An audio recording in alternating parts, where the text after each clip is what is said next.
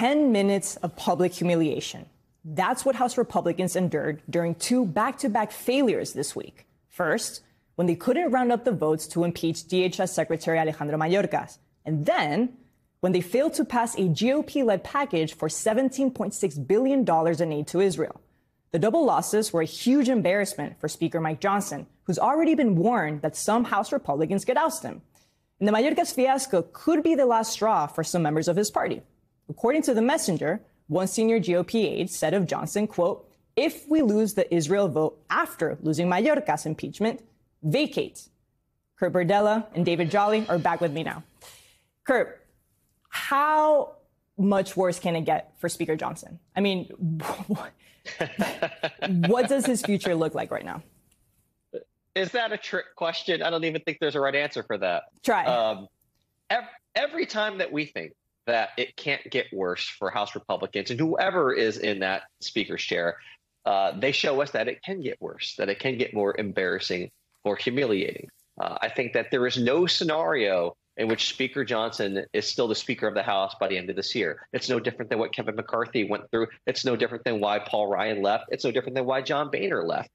This is an ungovernable conference. The Republicans right now, as they are currently constituted, who have no interest in governing, who have no interest in fulfilling the basic responsibilities of being a member of Congress, which is to effectively fund the government and to keep the government running, they don't want to do that. And so anyone who is in that position, who does anything that would resemble responsible governing, gets run out of town.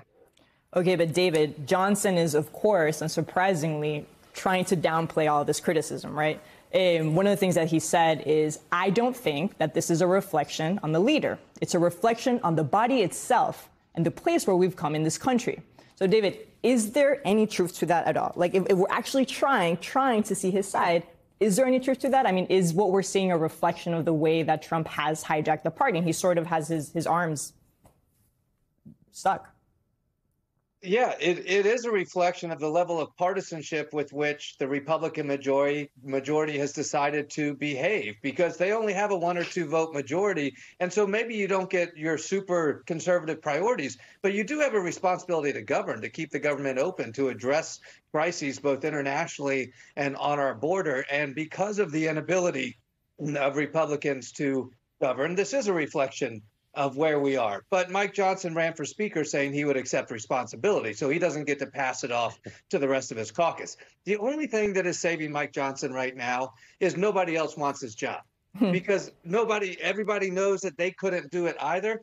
And ironically, it got harder for Mike Johnson this week because Mitch McConnell capitulated to Donald Trump as well. And I know that sounds odd. It would seem like if Mike Johnson and Mitch McConnell both capitulated, then that works better. It really doesn't, because what Mike Johnson needs is for the Senate Republicans to shove legislation down his throat so he can say to House Republicans, I've got no choice. We just don't have the numbers to push back against our own party in the Senate.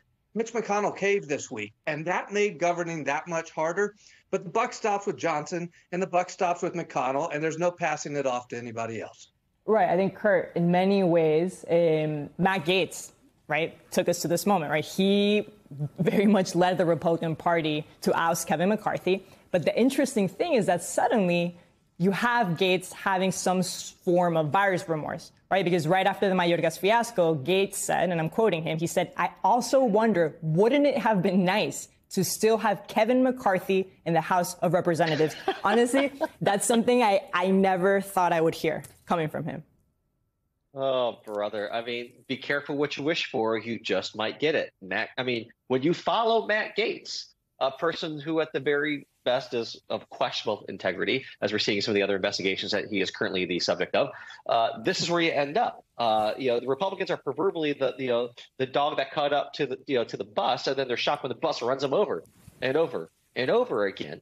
How many times are they going to have to repeat this history before they wake up and realize, if you want to be in, quote, leadership, that actually means leading. It doesn't mean passing the buck off to your caucus. It doesn't mean blaming other people. It's take responsibility, step up, enact. Everybody always says they can do a better job than the current leader, but when they actually get into that position, they do just as bad of a job as the person before. And so it makes you wonder, why did you throw out McCarthy in the first place if you were going to end up in exactly the same place as you were before that? And that's what we're doing right now, looking at these 2 government shutdown deadlines coming up here in the first week of March. Right. I think, David, we can laugh all we want. There's reason to do that.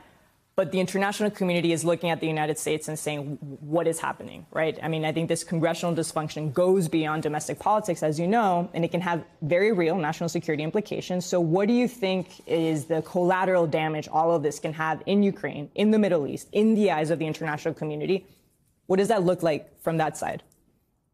Yeah, the stakes and the consequences are very serious to have the failure of a governing coalition within the Republican majority.